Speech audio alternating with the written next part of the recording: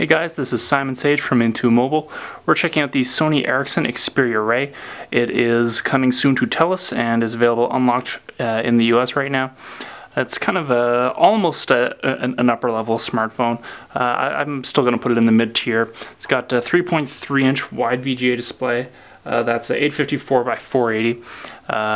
It's got a 1 GHz processor, 512 megabytes of RAM, and a very nice 8 megapixel camera on the back there with LED flash. Design wise, it's very slim, very sharp. We've got kind of a trapezoid shape going on there. I guess that's a rhombus. Nice kind of angled top and bottom.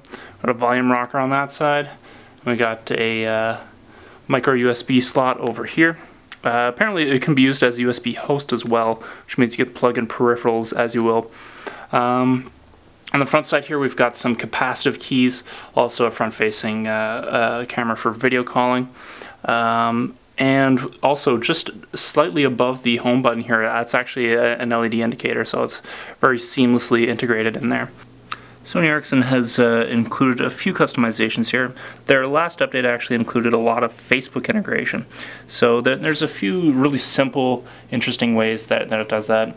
For example, when you're just moving around home screen icons here, there's a new bar that pops up on the top that says share. So if I drag it all the way up here, it'll turn it into a Facebook post, so I can share my Foursquare app to Facebook so other people can download it. Or if I want to share it off to somewhere else, if I just want to email it to someone, you've got options there for that too. Another really interesting place where they've included Facebook integration is in the FM radio app. I actually got to plug in the headphones here in order to use it as the FM antenna, but once it's plugged in, we've got, there we go. So you'll notice in the top right there we've got a familiar looking thumbs up icon. When we hit that, it actually records the song that's currently playing and sends it off to Grace Note for Music ID. Now often I can't find a clip, or if there's a commercial or something I can't figure it out. Try another station here.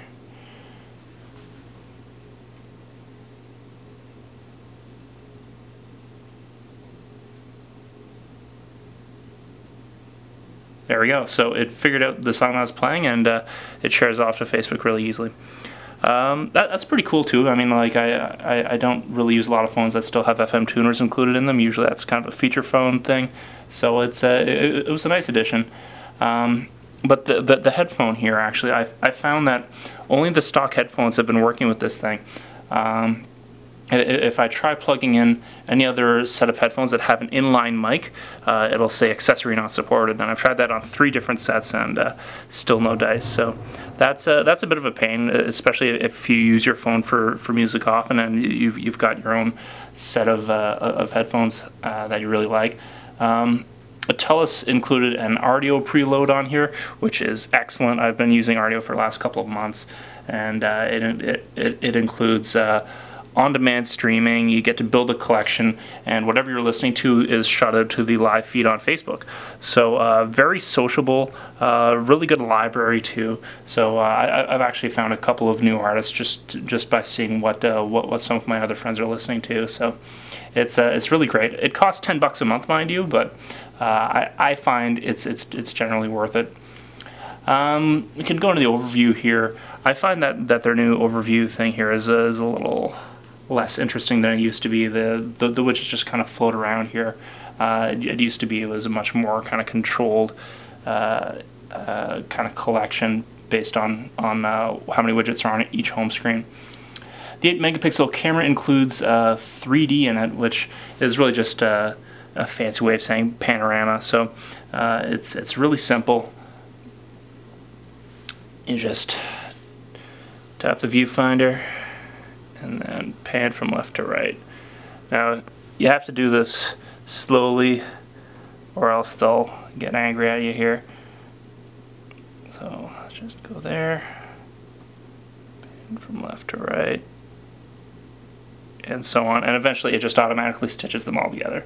It's I found it's actually pretty good for a couple of shots if you could just set the right pace for painting. There are a few simple customizations here that Sony Ericsson has added that I'm a big fan of, just kind of simple, useful things. One here is a shortcut for capturing home screens. Obviously, as a reviewer, I've got to take a lot of these, and traditionally you've had to either root the phone or figure out the developer kit, and even then sometimes it's a bit of a crapshoot. I tried taking screenshots on the Sony Tablet S, and it was complete lost cause on the through the native development kit. But right here, there's just a simple take screenshot button here, and it's saved to your gallery. It is super, super handy.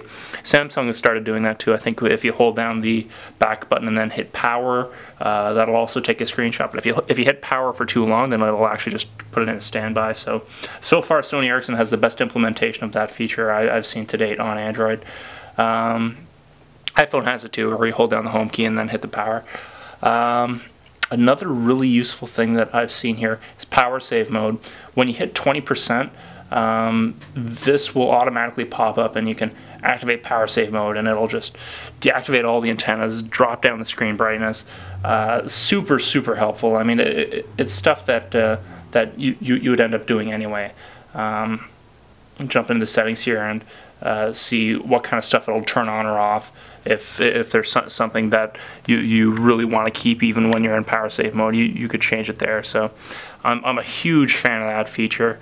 It's also a recent addition.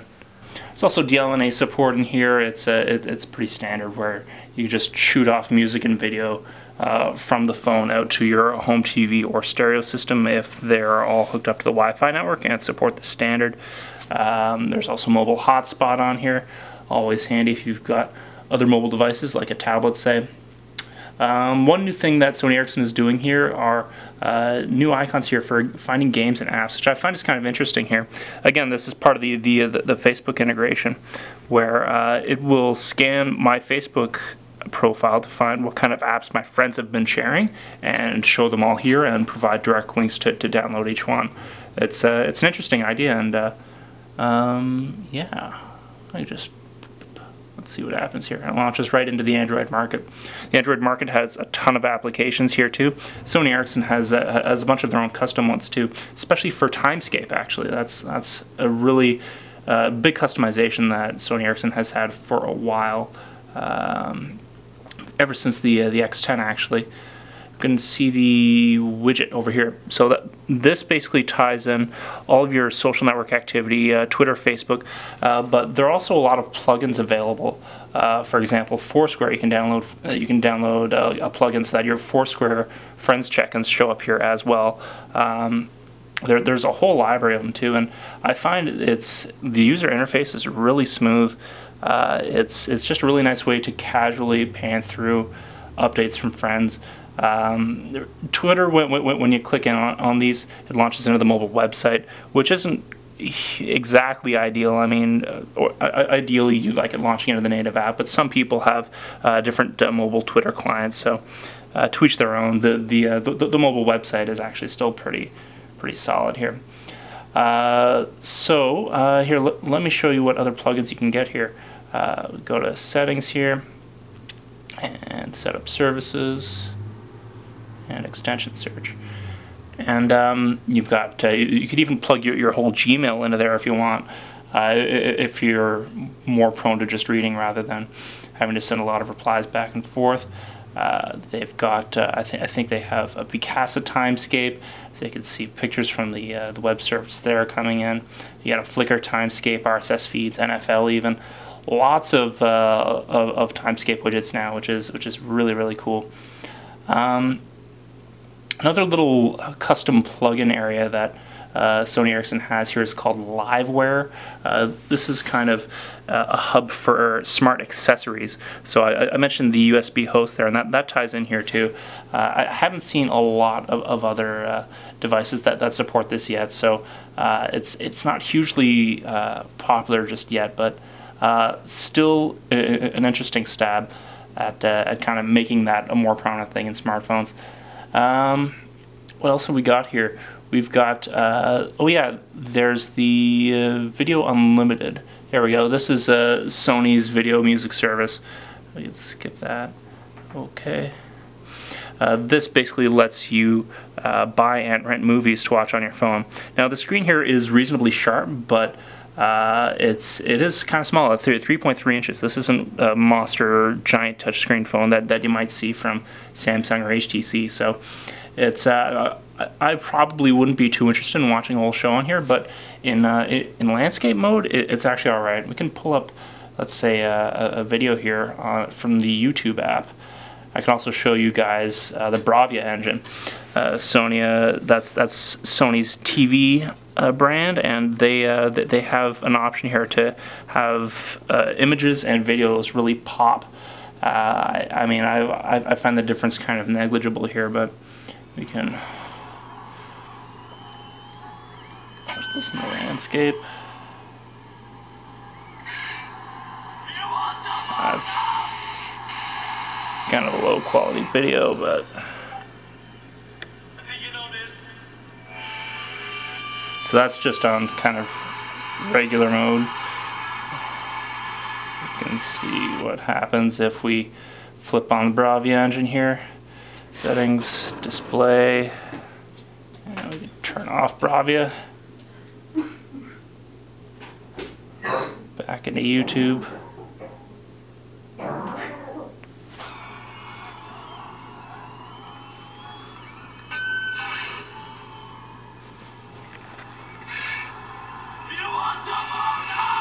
I can't really tell a big difference. If you can, more power to you. So anyway, that is the Sony Ericsson Xperia Ray in a nutshell. I found that it feels really good in the hand. There's this kind of the bezeling on the side here. It feels like stainless steel, so it's a very tight, dense package, and it feels good. It's smooth. It's responsive. No keyboard, but there's a gesture-based keyboard, which I find really helps out a lot. I actually didn't find this out until recently because, I mean, swipe tends to really take the branding there, and there's no indication that this is anything other than a stock Android keyboard. So it was definitely a welcome surprise. Anyway, feel free to swing by intomobile.com for our full review of the Sony Ericsson Xperia Ray.